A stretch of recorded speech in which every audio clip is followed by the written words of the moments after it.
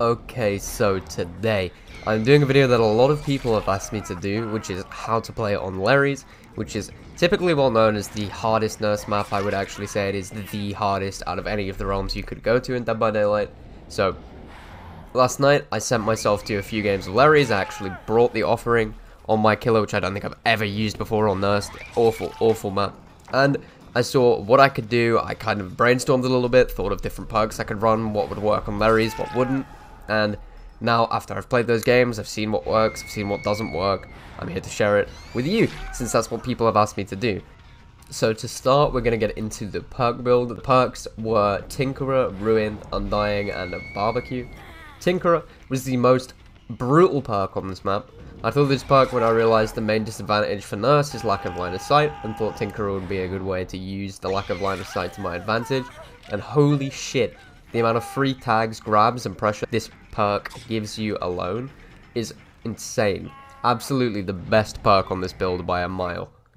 The next perk is Ruin. It's the best defensive perk. It synergizes perfectly with Tinkerer and the tag and leave playstyle that I played on this map. Makes it very hard for survivors to get gens done if the nurse is playing actively and holding good pressure. Undying shows auras of survivors with a close range to totems, giving a lot of chances for free tags. Again, exploiting the lack of line of sight, the survivors won't know you're blinking on top of them. Also synergizes well with Ruin and makes sure that your Ruin stays active. And then finally, Barbecue exploits the lack of line of sight well again by showing auras, which can be used to get a quick tag off of a hook, or shows survivor positioning so you can push the survivors that are on gens off them, so their gens regress thanks to Ruin. As well as this, it gives you double blood points, and what's to complain about that? Okay, so now I'm going to talk about the playstyle on Lery's, which is very interesting because I don't actually ever recommend taking a chase.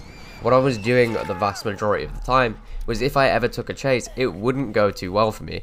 It tended to be like I would take that chase and then I would end up wasting like 40, 50, 60 seconds. Even if it wasn't a typically very good survivor at all, chases would take a pretty long time for me if the survivor was decent or anything. The lack of line of sight made it pretty hard to get quick downs, even with the add-ons that I was using, which decreased cooldown.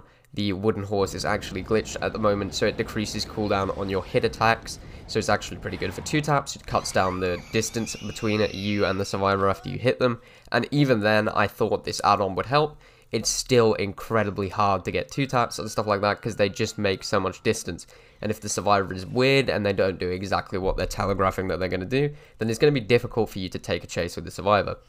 So the entire time I pretty much played, I would take chase just to occupy a survivor. I would try and get the down if I can. I would try and predict, but again, it is just like rolling a dice. They could double back, they could not. Again, another thing that I would definitely say you need to play this map as a nurse is a good headset, or at least a decent headset, so that you can actually hear where the survivors are, you can hear their footsteps. I wouldn't be against cranking up the volume either. If you play on 25% volume, maybe put it up to 30, 35 if you load into a Lery's map, just so that you can hear the footsteps a little bit louder, they're more obvious, and then you know if they're doubling back from close range. But every single time I was in chase, if I ever got a Tinkerer proc, an Undying proc, or anything like that, I would instantly leave the chase, but I would try and hide up the nurse first so they didn't see me. I would hide behind a wall so they can't see me leaving the chase and they still think we're in chase. Especially if I get a Tinkerer proc, this would be like really weird for them. They wouldn't really know what's going on because they've lost heartbeat and all of a sudden the nurse has disappeared. But they would probably still think they're in chase, so they would carry on running, wouldn't get onto a gen straight away, and it's a lot of wasted time. So as soon as I got a Tinkerer proc, normally I would just, if I'm in chase, I would hide behind a wall or something, let the survivor make a little bit of distance so they couldn't see me, and then I would instantly zoom over to the gen that's being worked on, and I would get my free tag. Quite a lot of times in these games, I actually got grabs off of Tinkerer gens as well. It's a ridiculous perk, to be honest. Tinkerer was hands down the best perk on this map for me. It made it so that maximum, I think in the 2 games I played, I think they got 2 gens popped. Other than that, it was just ridiculous. There's even a clip in here where I had 2 Tinkerer procs at once, and there just wasn't anything they could do. I went over, slugged one of them, and then came back to the other gen, and they just couldn't do anything. Tinkerer is a ridiculous perk.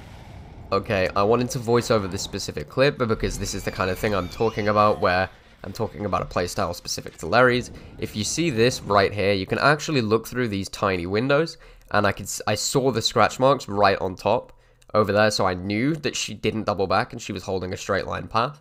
This is why I went for this blink, and you can see what actually happens.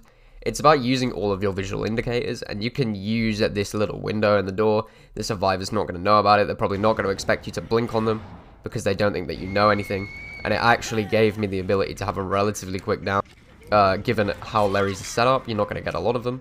Just always using all of the visual indicators or audio indicators available to you on any map is really useful. So if you do ever get into a situation where you have that window, you can actually see scratch marks pretty clearly through them, and I definitely recommend you just have a quick check to see if you can see anything that would help you in your chase.